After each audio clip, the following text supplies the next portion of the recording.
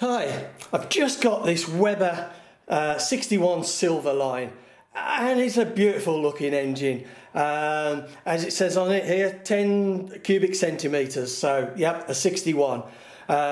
These engines were first built in 1966 and they've undergone a few changes, I believe, since then. I don't know how old this is. I mean, they're obviously, Webra isn't available anymore, and I suspect this is from sometime in the 90s, but to be honest, I don't really know. The design is, it's a cross-flow scavenging design, so it's an aluminium piston, I believe, and it's ringed, and there's a baffle. It's a flat-headed piston with a baffle, as these cross-flow engines had. You can see here, look, made in Germany. The carburetors, twin needle, which is my favourite. I much prefer twin needle carb to air bleed carbs. I just find the tuning on them a lot more precise and a lot easier. The compression seems quite low on this, but then it is a ringed engine, so I don't know. We'll see how it runs. It's got the original muffler silencer with it, and I absolutely love the design on this. It's just so retro. I really like that. The one thing about this which I noticed is the nipples for the pressure on the muffler and also on the carb here are quite long, with a couple of retaining bumps, rings, which is quite nice, because the last thing you want is a hose coming off either of those, really. So anyway, I'm planning to take this off to my local airfield this morning and get it in the test stand, and let's see if we can make some noise and see how this thing runs. Well, I'm now at my local airfield and it's a lovely quiet morning. I've got this fantastic Webra 61 in the engine stand, fueled up and ready to go. I'm running a 20% oil mix of synthetic, 50-50 synthetic and castor, and it's a 7% nitro. And the prop is an 11x7 Master Airscrew from their Scimitar range. As I said, it's a lovely quiet morning here, but not for long.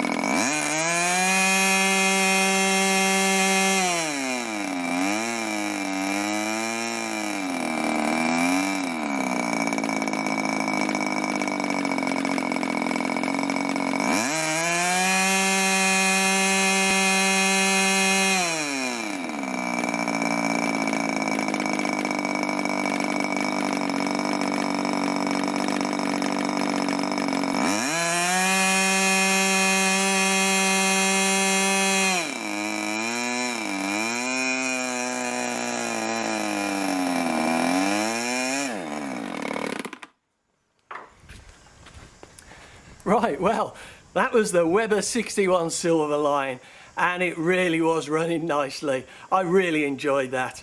It took a little bit of time to get the right settings on the carb. As I said previously, it's a twin needle carb, and it was just running a little bit too rich, and I had to keep just dialing that low needle in to get rid of that pickup splutter and get it running really crisp. I'll probably edit out 2 minutes of me just dialing the needle in. You don't need to see that. But suffice to say, what a great engine. I really like this, and it runs lovely. Bags of power. Drank a bit of fuel, but then it's a big engine. So I hope you enjoyed that as much as I did.